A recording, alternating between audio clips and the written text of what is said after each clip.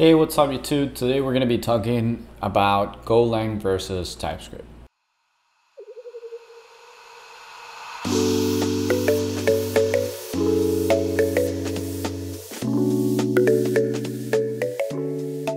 So recently Golang has been gaining momentum, and it's obvious why it has been gaining momentum. So I don't know if you guys have tried Golang, but it is very easy to learn compared to Java or C#, which are languages that would be compared against Golang, are a little bit harder to learn.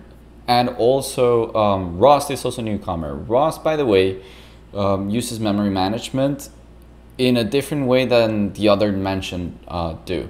So for example, Rust has this borrow checker type of memory management, which helps a lot when it comes to low-level programming. So for example, operating systems, probably game engines, all those software requirements that need a lot of memory management. But in the case of API development, you really don't need as much memory management, which is why Golang makes a perfect choice in the API case, or obviously distributed systems and systems overall. So comparing this to TypeScript though, so TypeScript is single-threaded, and now that JavaScript with the addition of TypeScript has typing, which is really good, still it's a little bit slow. You have this asynchrony or the asynchronous behavior that can be a little bit confusing sometimes. And obviously you cannot leverage multi-threading. So this is why Golang comes in very handy. But, Golang being, way easier to write compared to Java and C#, but still having the same or even more power than those two, makes for Golang a very,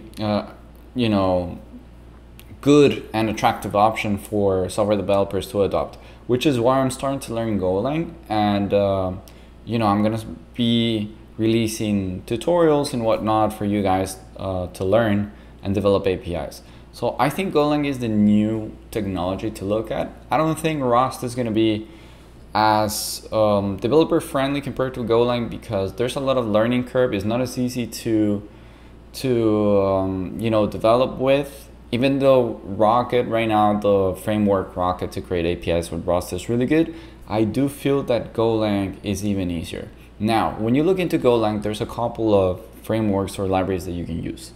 There's GorillaMux, which is the one that I've been using lately, but unfortunately, GorillaMux has been archived. That means no one is maintaining the library currently, which is a little bit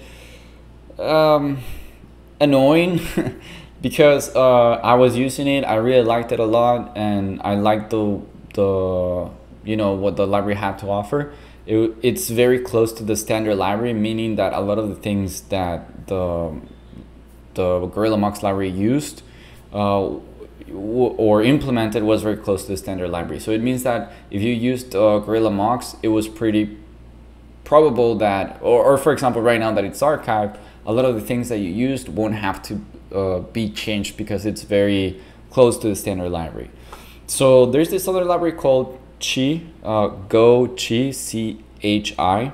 It's also using the standard library for HTTP routing, which I think is really good, and it's the one that I'm using. But there's other two frameworks, not libraries, frameworks that are also very popular, which is Gin and Fiverr. Now, I think that Fiverr is being used even more across the, the web or people creating software. So I think that if you have to choose between, these frameworks or libraries, I think, in my personal opinion, that Fiverr or Chi are good options to choose. So yeah, I think in the future, and currently, by the way, I'm developing a small project in Chi with React, TypeScript, and Next.js for the front end.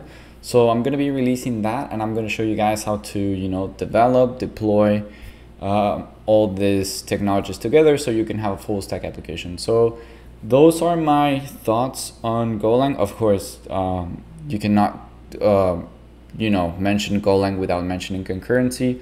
Obviously, concurrency is one of the greatest things that Golang has in order to do parallel processes, which makes Golang very attractive. Obviously, you have concurrency in Java, you have concurrency in C#, but Golang does it in such a way, you know, it's native. They built Golang, you know, having concurrency in mind, which makes concurrency way easier compared to other programming languages, which is why Golang is a very attractive option today. So hopefully you guys, you know, got something useful from this video. If you like this video, give it a like, subscribe, and I'll see you on the next one.